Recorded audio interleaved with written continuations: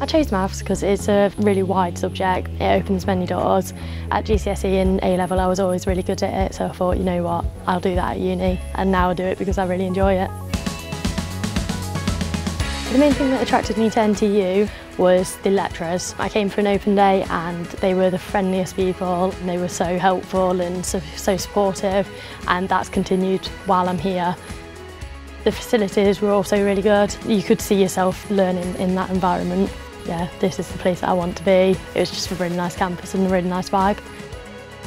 In your first 2 years, we do a wide variety of maths, which gets you your basic understanding, from stats to pure to applied, to get an overview of basic maths. And then in third year, you get to specialise and go a bit further.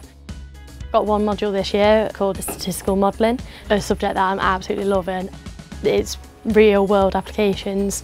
So in the first half we're looking at clinical trials and looking at designing them and the reasons behind them, and within that module we've just had a guest lecturer who was a doctor involved in drug discovery in the very early stages. This was incredibly interesting because it's something that I know that I now want to be a part of.